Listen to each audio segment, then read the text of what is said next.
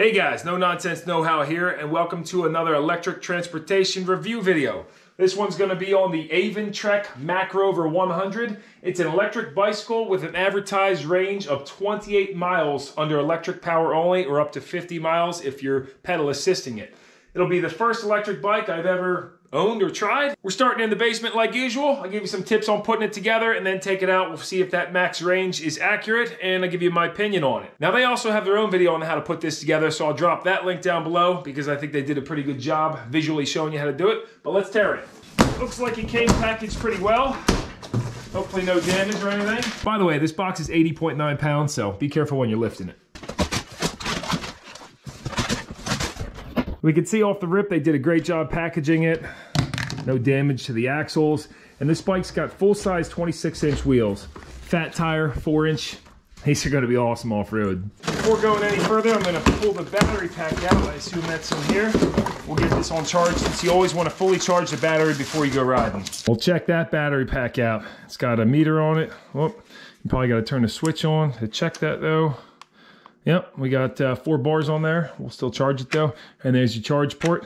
Not very heavy, so wouldn't be bad to keep a spare with you. Wouldn't be unreasonable. This is 36 volts, 13 amp hours. I got our charger in here. So we got the user manual, some pedals, the derailleur bracket, some tools, and this should be the charger.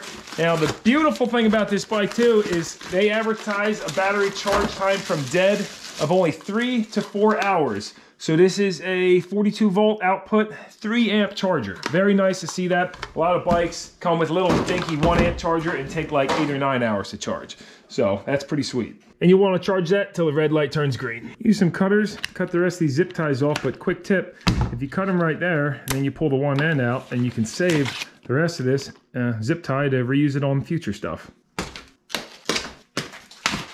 You see, recycling's great, but reusing is one step above. And remember, hoarding pays off.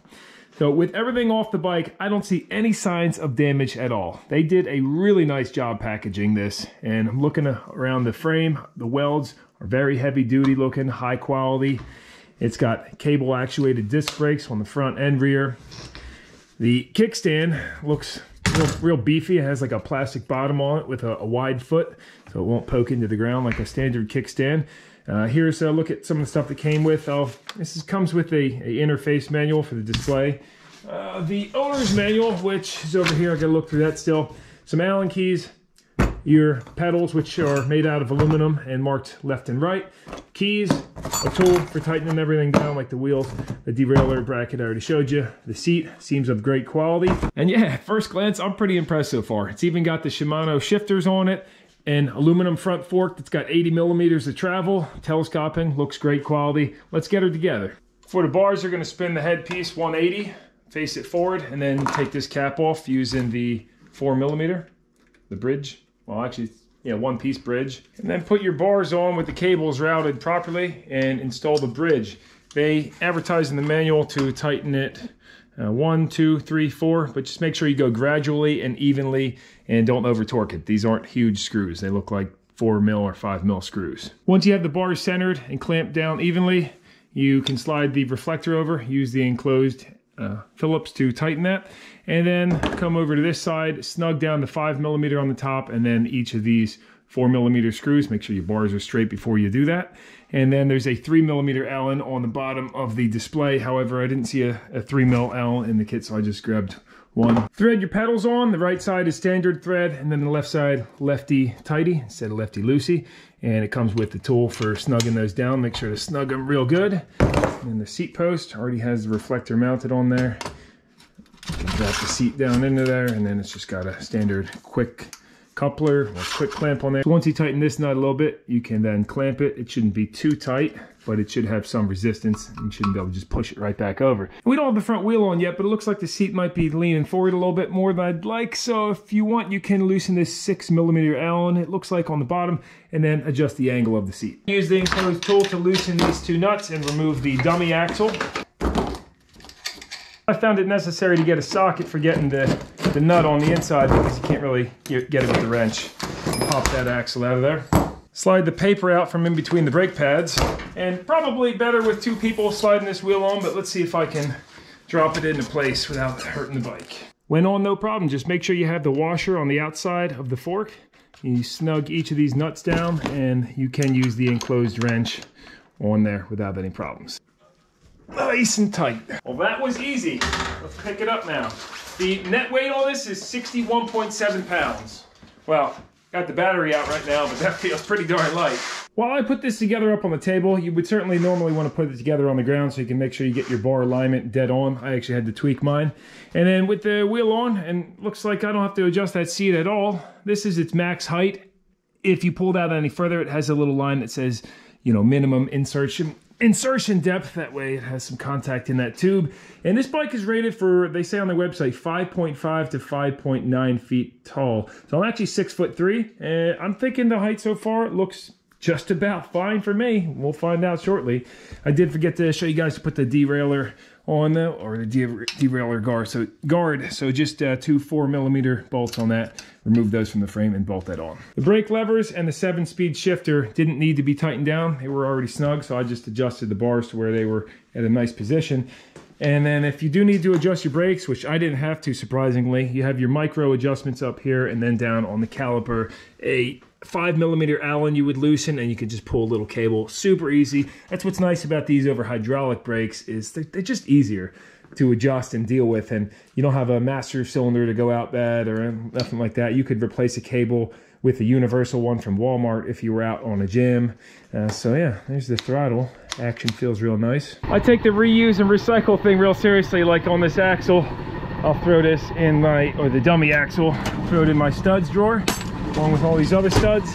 And then I just set the tire pressure up to the max rating of 20 PSI on the sidewall. If I have to drop that down over time, then I will. And yeah, while that battery is finishing up, I'll probably finish charging. I'll finish the drum brakes on the back of this, and then we'll go for a good ride. 20 minutes later, brakes are all done. Let's go grab that battery. We got the green light go on the charger, so insert your key. And then you can see when you turn this little pin pops out. Leave it in the unlocked position. Line your battery up properly, and then slide it down. Turn your key, remove it, make sure the battery's in there properly. Turn your power on, make sure the charging port's covered up. We can see we got 4 bars on there. And then long press the M button and it should fire up. Here we go. All right. So we're showing 2, 4, 6 bars on the battery. And hopefully you can see this kind of okay. On the assist down here, right now it's showing no bars. So you got 1, 2, 3, 4, 5 modes of assist. This would be 0 assist if you just want to pedal the bike regularly. We got 0 miles on the odometer, miles per hour right here. I love that it's not in kilometers an hour, because usually everything I get that's electric, it's always that way. So let's go hit the road now. We're gonna take a trail, and I'm gonna go full electric, no pedaling, unless I just kind of need to scoot around a turn or something or whatever. But we'll see what it does full electric. Again, they advertise 28 miles. I'm hoping to get at least half of that based on my experience with electric transportation. I'm 180 pounds. It's 50 degrees out. We have minimal daylight left, so let's go. Make sure you're always safe and put a helmet on. Not a bad idea to do elbow and knee pads too. First thing I'm doing is just kind of running it through the gears to upshift. I'm in gear number 1 right now. You just press that once. There's gear 2, 3, 4, 5, 6, and 7. So it actually skipped through 6 and went right to 7. Definitely needs some adjustment on there. We'll go over that another time. Usually it's pretty normal with new bikes. You have to adjust the derailleur and the shifting system. So with 0 assist, I mean, I'm not used to this bike at all. You can see it rides awesome with no hands. Oh, it just shifted a gear on its own. And it actually feels great. So that's what I love about this off the rip, is you don't have to use the battery. You could use this as a bike even without the battery. There's no drag whatsoever. Which, by the way, this has a 500-watt hub motor, and look at that. No resistance at all. So I'm in the 5th gear, and if I've hit a hill or I'm feeling lazy, all I gotta do is press once on the plus, and now I'm on 1 bar power assist. And it's like I'm still working, but it's just a little bit easier to get going. So if you hit a hill. Now let's try, if I pump this all the way up, 1, 2, oh, all right, this is fast. This is great. So that pedal assist on 5 is that's unbelievable. I mean, as soon as you hit it, it's just ripping. I'm pointing this down a little bit so you guys can see what's going on, but let's leave it in gear 5 power assist, and start from a dead stop. Okay, wow, so that's effortless to get going. Of course, you would normally want to probably start in a lower gear, puts less load on the motor back there. Now how about same test with 5 bars and we just accelerate, since that's what, there it is, you twist the throttle and you're rolling. So this first full test, we're gonna leave it on 5 bars and we are gonna see how many miles we get. I've started met my ride on my phone too. And yeah, let's go hit the path. Let's take it down some steps here, see how this thing handles and if it cracks them too with the extra weight. Here we go. Oh, all right, so that actually, the kickstand, well, let's see here. So what happened is the kickstand actually flung down on its own under the, it's not really designed for this, and it felt like the front forks bottomed out and we lost the speaker too. That's okay though, but here's what we came down. I mean, that's a solid, what, 10 stairs or whatever it is. So not really designed for that, but just goes to show you that it can do it. It just might, you might want to tie your kickstand up if you're going to be doing crazy stuff like that. We'll have to see later if there's any adjustment on these forks, because yeah, for my weight, they actually do bottom out fairly easy. So unless you got a broken leg, I can't see a reason you would ever not pedal to move. I mean, it's so effortless when it's on assist 5. There's really no reason to use this throttle. It's actually like, it's just so, it's almost easier. This thing accelerates. If you just rotate your feet, I'm not even putting effort into it, it accelerates so fast. It's quite remarkable, really. We're maxed out on this gravel canal path and we're showing 19.5 miles per hour. 19.7 now, so that's a very respectable speed. Let's check our GPS though. And I'm showing 19.2 on here, so close enough. It keeps fluttering around 20, yep, there's 20. So it's very capable of hitting 20 on the flats. Loving this thing.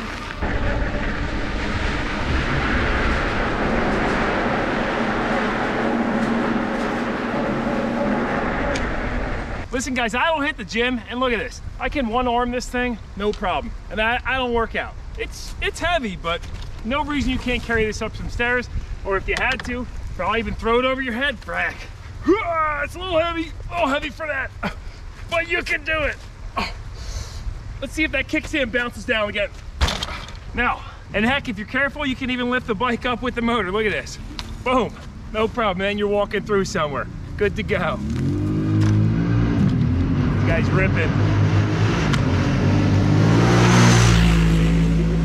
I gotta try some hill climbing stuff later in this video, and we'll go hit some mountains and see how it does with that, but I don't want to affect the range test, so let's continue on with that for now.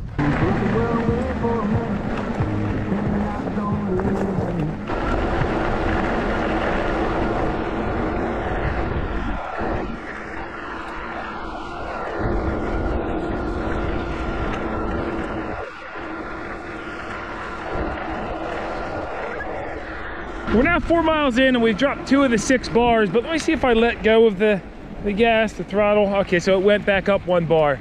I just want to say I am doing this trip full, just electric, but it doesn't make sense. You're much better off doing a little bit of pedal because it just cruises much nicer. It takes a while to get up to speed, and I've already hit a couple like inclines, and if you hit any slight incline, you have to pedal. You cannot go up it under motor. I mean, like maybe 2% grade, yeah, but anything more than that, you're gonna have to pedal a little bit. I tell you, these trailers on the end of the canal, they got the best spot in this whole trailer park. Right along the canal, you put a rowboat in there, good to go. That looks, just shows how cold it is. There's still ice there, although it was a high, I think, in the low 50s today. So, don't get chilly tonight though. Don't be a chilly ride back. Oh look, that guy's actually got a rowboat. Check it out. Living luxury life. People always rag on the trailer parks. He's from the trailer parks, but like, I would much rather live in a trailer park than an apartment, because you got a fire out back, you got a shed, you got some grass to mow. It's great. You got your own place. I'll show you real quick this power one above here. What that means is how much power is being used by the motor. So as you start pedaling harder, you'll see that actually goes down if you're pedal assisting it. But if you pedal not at all and you're just holding this, then you're gonna see that go fully up. See, check it out. Here it goes. Whoa, I can't even hold the bike. It's actually, let's see if I can hold this. Yep, there it goes. So you see that? However, it seems to step it up. Like right now, if I hit full throttle, now it's going full power now. But if I start pedaling and assisting it, you'll see that actually starts dropping down, and it shows we're not using as much power. But again, we're going just electric. I know I've said that like 20 times by now, but yeah, full electric, baby. I think it goes without saying, if you come to a stop, you should drop it down to the first gear and give it pedal assist. But if you don't, here's how long it takes. See that shutter there? Because it barely had enough power with that hub motor to get going, and I'll just do real time how long it takes to get up to top speed right now.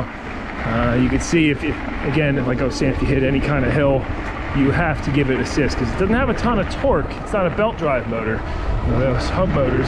So boom, there we go. We're 18.5 and 19 miles an hour. So that didn't take too long, and then you're cruising. This path is a little sticky too because some of the mud. So this test today, I'm sure we'll see what we end up with. But again, I'm hoping it to be at least 15 miles range. That would be nice. So here's a little bit of a hill. I'm going to show you what it does on this hill.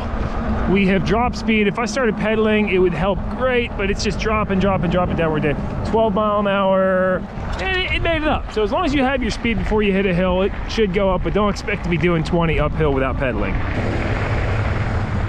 By the way, the brakes work awesome on this thing.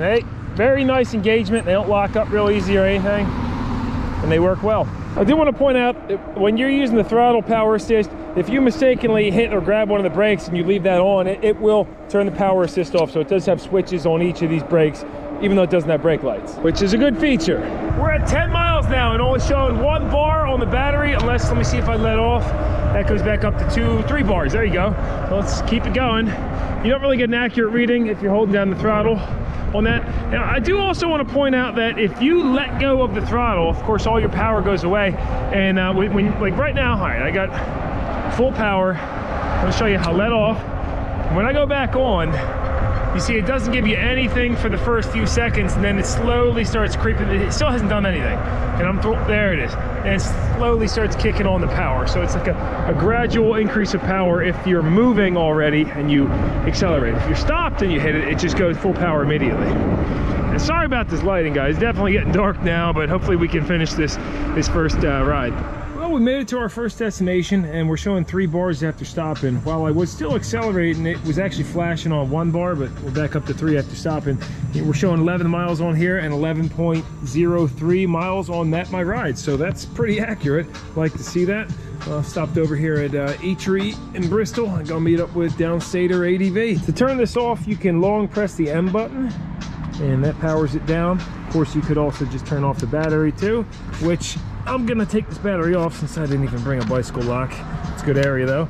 I'll slide that off, and that's the best form of, well, security, because this is pretty expensive itself. So if somebody takes the bike, at least still got the battery, right?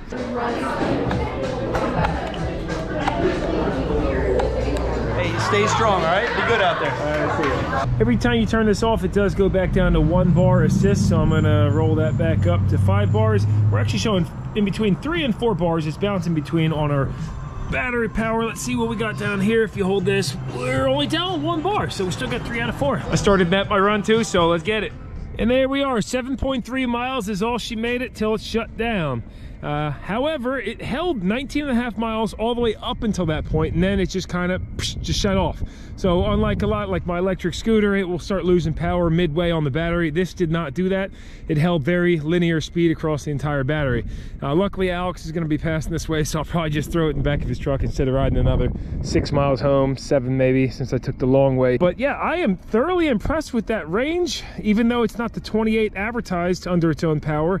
What is that, 11 plus 7, so we're like just over 18 miles. I am 180 pounds, 6'3", so I'm a larger guy. I think if you were, smaller person, you might be able to get over 20 easily, because the extra weight makes a huge difference on electric transportation. I don't know if you guys can see it, but I'm pedaling 15 mile an hour with no battery, and it's pretty darn easy. It's actually not bad. I could totally make it home like this. Oh, by the way, if you want to toggle between the trip, you just hit the M button, and that goes in between. So we got 18 miles on this baby now. All right, there it is. Were we able to get into his 4-foot bed?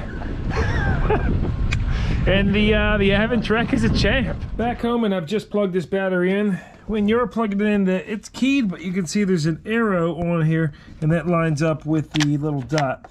So you can't mistakenly plug it in backwards. So we're still gonna do a pedal assisted ride another day, but I'm gonna tell you, after this first initial 18-mile ride, I am absolutely blown away by this bike, for lack of better words. The only complaints I can tell you that I've been thinking about throughout the day today is the lack of lighting on it. So no headlight and no tail light or brake light, no cup holder, no bell, and no storage at all of any sorts.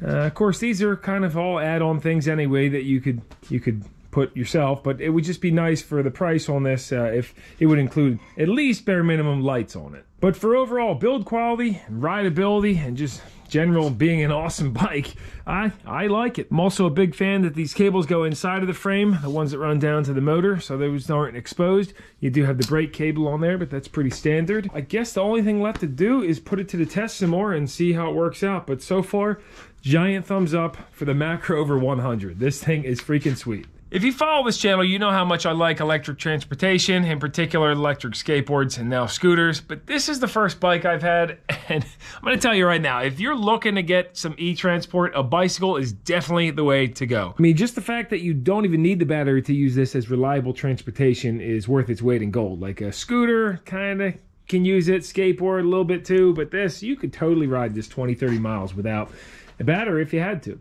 It's all terrain, it's a wonderful unit, and if you're gonna go with any kind of e-transport, definitely consider a bicycle. I'm gonna let that charge up. I'll let you know how long it takes right here, hoping it only takes 4 hours. We'll check back. All right, we're back another day, and we're gonna try a couple hill climbs. I'm carrying the phone in one hand and a six-pack of Sprite in the other, and we're gonna try to motor up this. So let's see what happens. Again, I'm just first gear. Whoa. All right, here it goes. Yeah, nope. All right, so that, oh, it tried going. It got up onto this hill, and with that lackadaisy effort, it didn't do much. So let's give it a real go. First gear.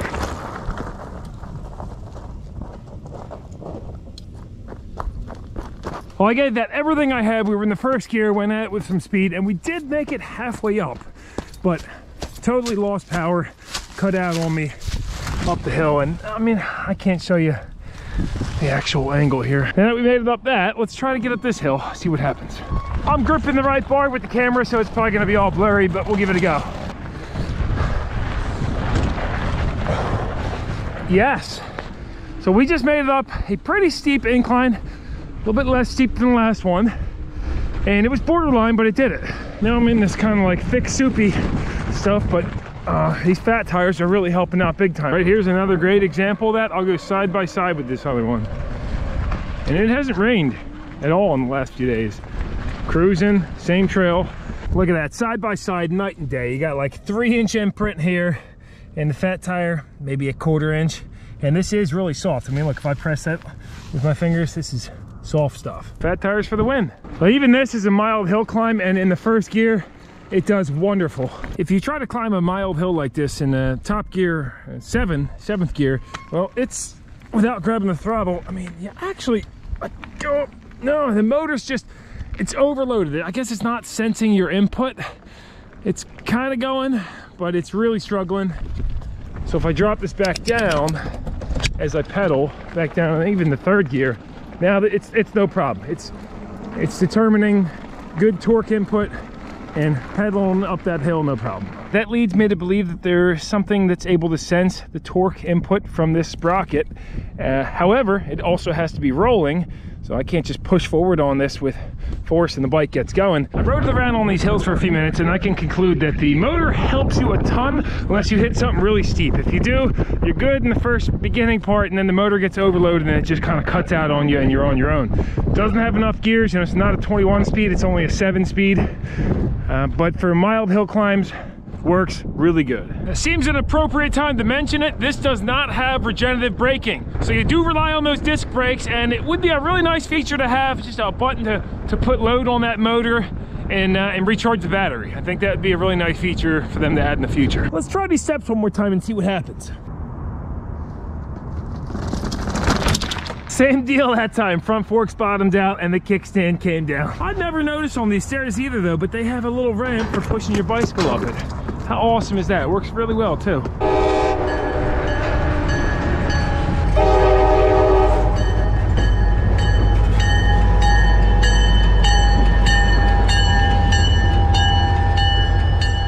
Next day we are fully charged up again, and we're going to do another range test, this time on 5 bars, but pedaling hard the entire time. So of course that's going to vary depending on how hard you pedal and how heavy you are, but I'm going to see if I can make it to Bristol and back. Hopefully maybe get 30 miles, 40 miles, we'll see. Just reset the trip, so let's go. I've taken the exact same route as last time, and with me pedaling full, it seems that the power assist bars are going anywhere from like 2 to 4 bars. So this should be conserving quite a bit. Our speed's around 19.5 miles an hour, even with me pedaling. I made it to Bristol and I just shut this off at 10 miles because I want to pedal here for a second and see what my actual speed is. So let's see if I fire back up. This is no assistance. So I'd say the effort I'm putting in on this windy day is about 11 mile an hour effort. It's a heavy bike. And there it is, guys, 35 miles. So I'm gonna lock this up now and take probably an hour break before we ride back home. And that'll be equivalent to what we did last time. Hi. Met up with Jen, doing a little riding around Bristol, rocking the V4. Is that your top speed? All right, well, this girl convinced me to have 2 margaritas. It's gonna be a rough ride home. All right, a couple hours later, 6:53, heading out 35 miles, and we're showing 5 bars on the battery. So we should be able to make it. Let's find out. I'm just passing the point at which we ran out of battery last time. So, and we got 2 bars on here. A little bit of a headwind on this stretch too. It's just killing the battery. Well, we made it back, and with a few miles to spare. As soon as we got close by, I just started doing loop-de-loo around the block, and we're at 51 miles is where it cut out on me. So we started at 24. That's 26 miles, so substantial difference if you're pedaling. Again, I was holding a 19.5 the entire way. If you bumped this, I was holding 5 bar assist the whole time too. If you bump this down to 2 or 3 bar and you pedal a little harder, or you bring your average speed down to maybe 13 mile an hour instead of 19.5, well, then you could probably get 50 miles out of this. I wouldn't doubt it. But yeah, substantial difference if you're cruising 20 and you're pedaling.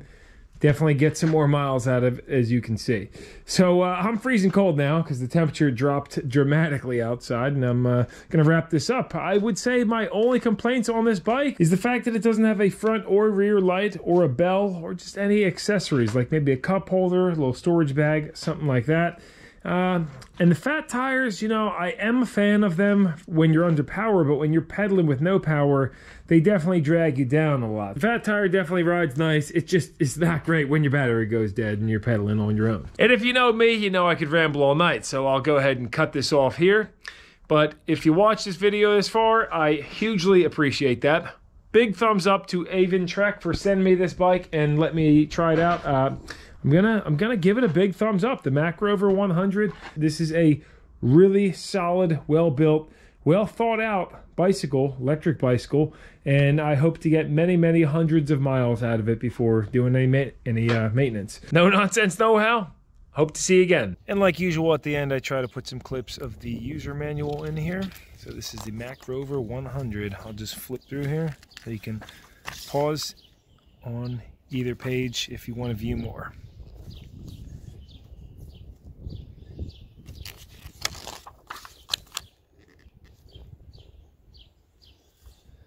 Hopefully things look okay. I know this is pretty barbaric, and but yeah, it's the easiest way to do this. Instead of like a big long book. Of course, I just ramble on as I'm doing this too. Try to just hold the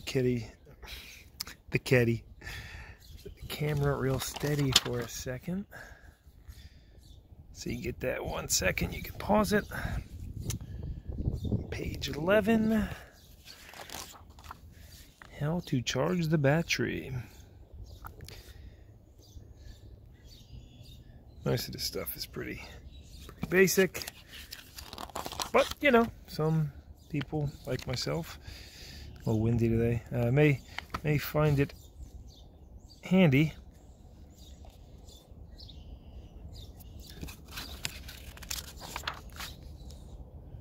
Safety tips.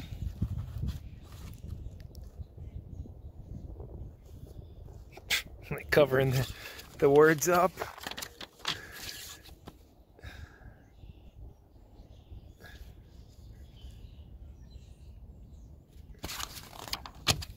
There you go, the specs. That's what you really want. Sorry, I was actually reading them. That's enough time for you to pause it. And there's the back of it, their contact information. And then I guess this is an add-on for the display. Go in close on this a little bit. Here's some of the codes you might get. E36, E37. Up top here. Oh my gosh. Get that last clip. Oh, come on, you know. There you go. All right, good stuff. See you guys again in another video.